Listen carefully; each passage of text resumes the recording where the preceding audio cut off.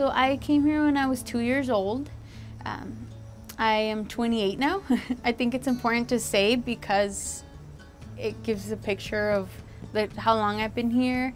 I arrived with my mom because my dad came in the early 80s. So by the time my mom and I came, my dad was already here and we reunited with him. Later, my two brothers came along. And so currently I have a 17-year-old brother and a 22-year-old brother.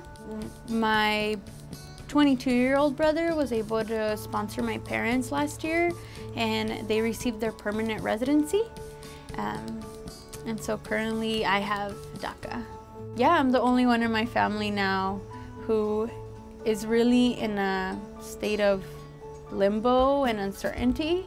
I get really excited for students now who are able to benefit, not just from DACA, but from the California Dream Act and other things, because when I went off to college and when it was my senior year, I don't think people were as open about their status because there wasn't the type of support that there is now.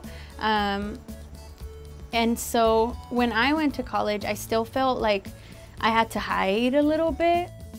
It wasn't until I met other undocumented students who were in the same situation that I began to feel like, oh my gosh, they know about more resources and I can feel more empowered by my situation than feel ashamed about it.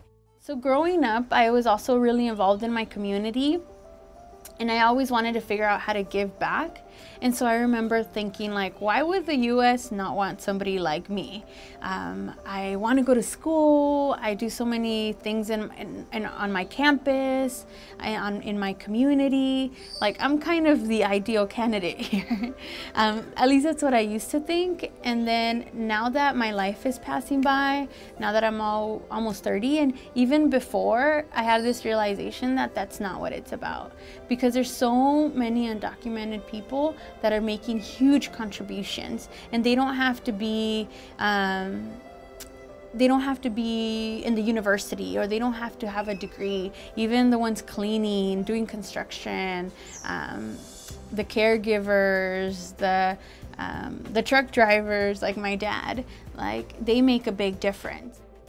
Immigrants doesn't just mean people like me that come from Latin America, but it means people that come from all over the world and other people here who are connected to them. So I think there's already a lot of suffering because of deportation, family separation, living in fear, that I think it's already, this should have happened yesterday. And so I think that if Congress is not willing to do anything, then Obama should take that stand and do something now.